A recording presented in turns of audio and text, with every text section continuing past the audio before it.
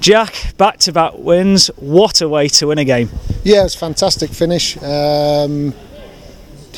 Obviously when I thought the character when they equalised was really good because, I think we got ourselves in a very scrappy, tight game, got ourselves ahead, and I didn't feel they were ever going to score. And then they pulled, a 25-yarder out, and that doesn't half hurt. But I thought the character and to keep going, stay on the front foot, and then win it like that was fantastic.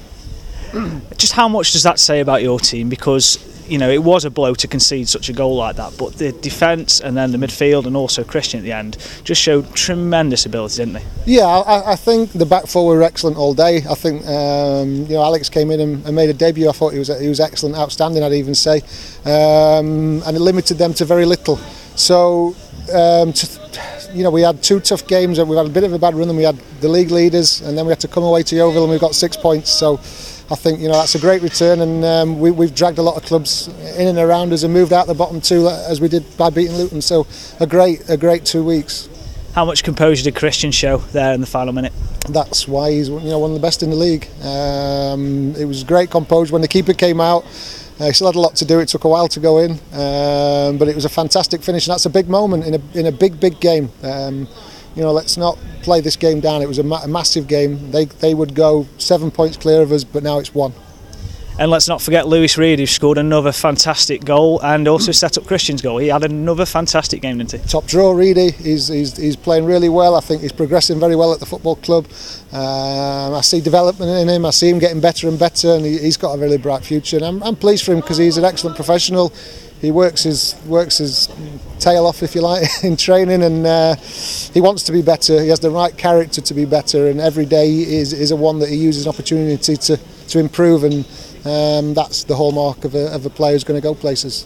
In terms of your team selection today, there was one change. Drew Talbot missed out through injury. First of all, is he okay? He did his hamstring in training Thursday. He had a bit of time off with flu, and a minute into training felt his hamstring. Had a scan yesterday. We hope it's not too serious, but we'll see.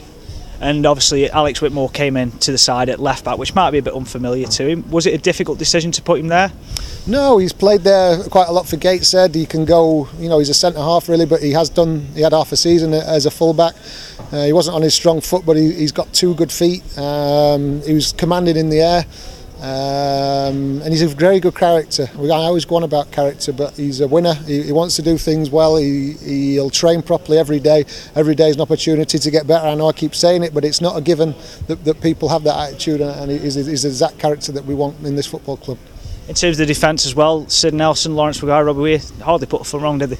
Yeah, they were very close to back-to-back clean sheets as it went for a long-range effort, and that would have been great. So. But no, they put in some good performances, and we spoke about being one of the reasons why the club comes out of the bad run we were in, and I think every player's responded to that. Really took it on them shoulders that they can affect results, and I think there's been two good. I think Luton performance was excellent. I think today was slightly scrappy, but there was character there to come back and get a last-minute winner away from home in a massive game is big. So what good chance do we have now, Stevenage next week, make it 3 wins in a row? That'd be lovely. We'll prepare well. The week will be, there's bits to work on. We'll dissect that game, see where we can get better. Our last home performance was excellent. We need to really work hard to replicate that.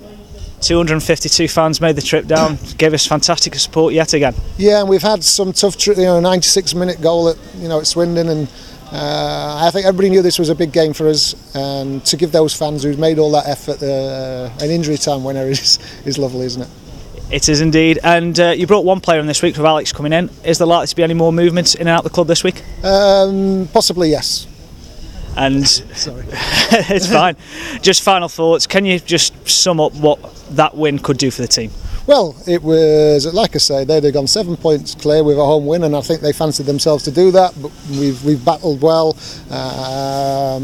scored 2 good goals, and now we're a point behind them. So that's how big it is, 7 points to 1, and a performance that we've played poorly and won today, and that's quite reassuring in a strange way, because we proved what we can do when we play well, which is take apart the league leaders, and now we can come away from home, not play great and win, and I think they're 2 good signs.